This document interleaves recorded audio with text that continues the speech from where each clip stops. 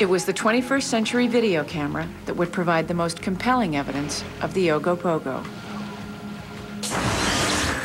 What I videotaped is something like resembling a submarine or a snake coming up, giving a reflection off the water. It was a solid object on the water. There it is. And no boats in sight anywhere. It was about 45 feet long, something that I've never seen before and a lot of people haven't seen before. They couldn't explain it, I couldn't explain it. You know, it's just something that nobody can explain right now.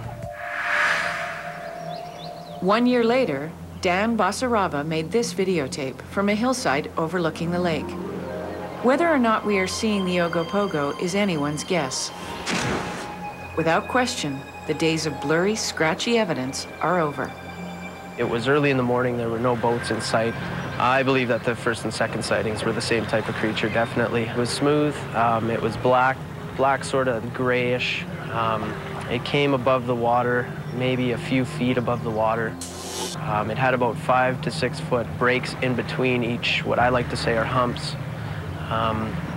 And it was just like humps in the water, slithering like a snake.